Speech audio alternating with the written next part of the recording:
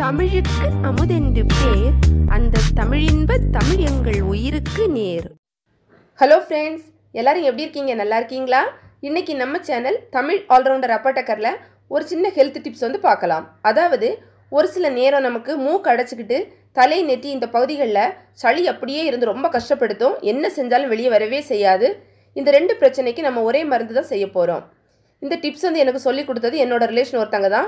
அவங்க குழந்தைக்கு வந்து இந்த மாதிரி மருந்து வந்து செய்வாங்க. ஸோ அது எல்லாருக்கும் பயனுள்ளதாக இருக்கணும். இந்த வீடியோவை நான் வந்து ஷேர் பண்ணியிருக்கேன்.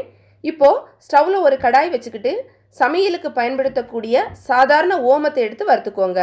ஸ்டவ் வந்து சிம்லேயே இருக்கட்டும். ஏன்னா ஓமம் வந்து கருகி போகக்கூடாது. கொஞ்ச நேரத்திலேயே இந்த ஓமம் வந்து வெடிக்க ஆரம்பிக்கும். உடனே நம்ம வந்து ஸ்டவ்வை வந்து ஆஃப் பண்ணிக்கலாம். இது வந்து நான் மண் சட்டியில் செய்கிறேன். அதனால் அந்த சூடு கொஞ்சம் நேரம் இருக்கும். அந்த சூட்டிலேயே நம்ம வந்து வறுத்து எடுத்துக்கலாம். நல்ல வாசனையும் வரும். பாருங்கள், நல்ல வறுந்து வந்துடுச்சு. கருகாமல் பார்த்துக்கோங்க.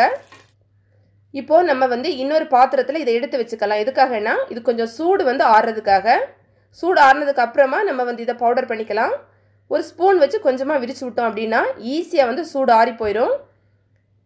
இது வந்து ரொம்ப ஒரு அருமையான ஒரு மருந்து. சின்ன குழந்தைங்க, பெரியவங்க எல்லாருமே பயன்படுத்தலாம். நம்ம சாப்பிட மாட்டோம். இது எக்ஸ்டர்னலாக தான் நம்ம வந்து பயன்படுத்த போகிறோம். பாருங்கள், இப்போ நம்ம எடுத்துட்டோம் மிக்ஸி ஜாரில். இதை வந்து நம்ம நல்லா ஒரு பவுடர் பண்ணி எடுத்துக்கலாம்.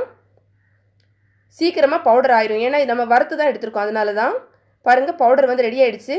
இதை வந்து நம்ம ஒரு கண்டெய்னரில் எடுத்து வச்சுக்கலாம். கெட்டு போகவே செய்யாது. எப்போ எல்லாம் நமக்கு தேவையோ அந்த நேரம் கொஞ்சமாக எடுத்து தனியாக வந்து நீங்கள் சூடு பண்ணிக்கணும். ஒவ்வொரு தடவையும் நம்ம சூடு பண்ணி தான் இதை வந்து பயன்படுத்தணும். சூடு பண்ணதுக்கு பிறகு உங்கள் கையால் தொட்டு பார்க்கணும். இது வந்து நம்ம உடம்புல வச்சோம் அப்படின்னா இந்த சூடு ஓகே தானே அப்படின்னு. அதிகமான சூடில் வைக்கக்கூடாது. ஓரளவுக்கு, அதாவது வாமாக இருக்குன்னு சொல்லுவோம்ல, அந்த மாதிரி அந்த சூடில் வச்சுட்டு நம்ம இதை எடுத்து தலையில் வந்து உச்சி பகுதியில் வந்து வைக்கணும்.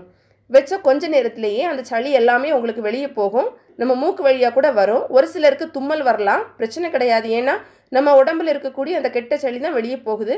நம்ம உடம்புக்கு ஒரு நல்ல ஒரு ஃப்ரெஷ்னஸ் வந்து கிடைக்கும். கட்டாயமாக ட்ரை பண்ணி பாருங்கள்.